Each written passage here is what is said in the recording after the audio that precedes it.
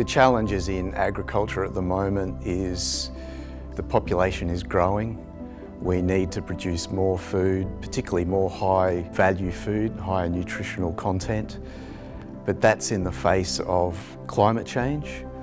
And you also have an uncertain geopolitical situation. In order to keep up with that food demand, we have to be able to develop new varieties of plants faster. For a lot of the current cropping areas that we have, the higher temperatures and the variability in the rainfall produce a challenge for farmers.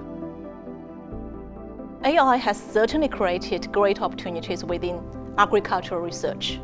We want to fuse domain expertise from both computer science and agriculture to deliver enabling technologies in genetic and crop simulation, genetic analysis, remote and proximal sensing, and many other applications.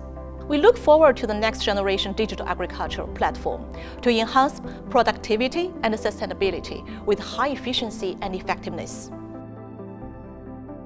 As the world's population continues to increase, and we know that we've got at least another 1 to 2 billion people on the planet in the next 30 to 50 years, and we have the challenges of climate change to deal with in providing food for those people, AI is going to help us solve these problems more quickly